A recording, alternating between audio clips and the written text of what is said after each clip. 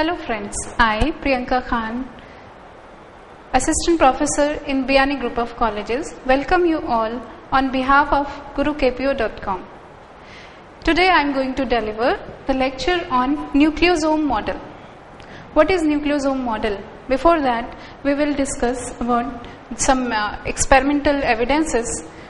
In recent evidences, it was found that chromosomes have 2 to 4 nm fibrils, and it is also proved that DNA has 2 nm thick strand in itself.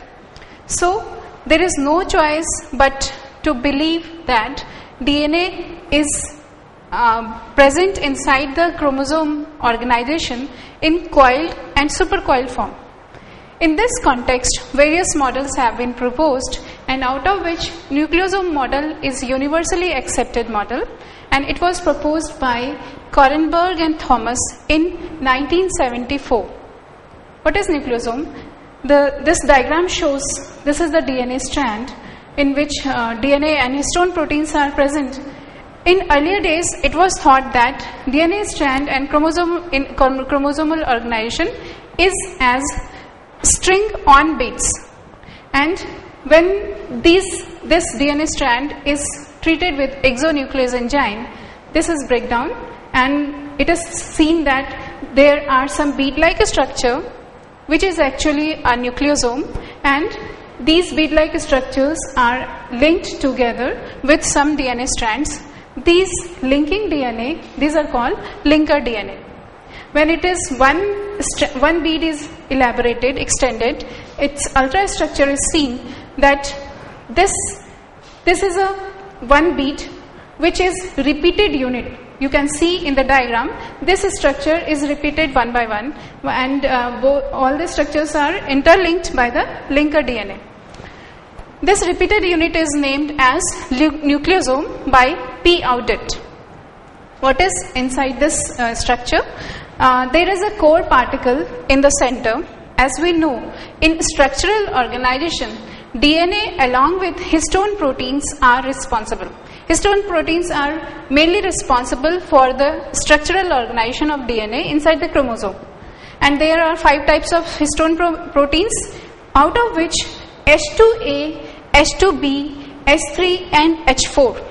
These 4 histone proteins present in double, and these all forms the core particle.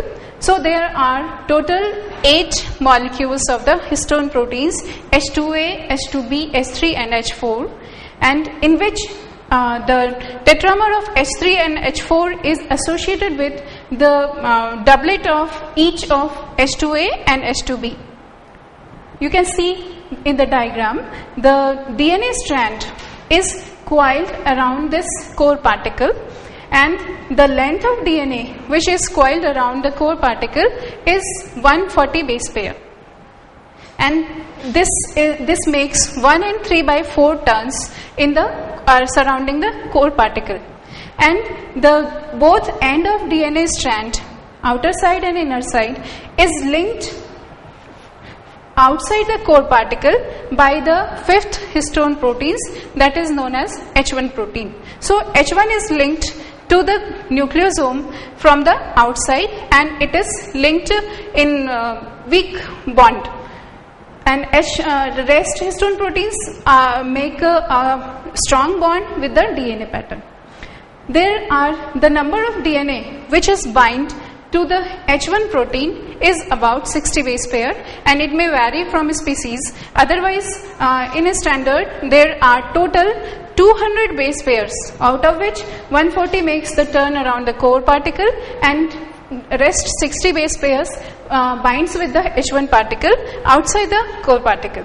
This whole structure is known as the nucleosome, and this is the repeating unit, and this shows the lowest level of the DNA coiling.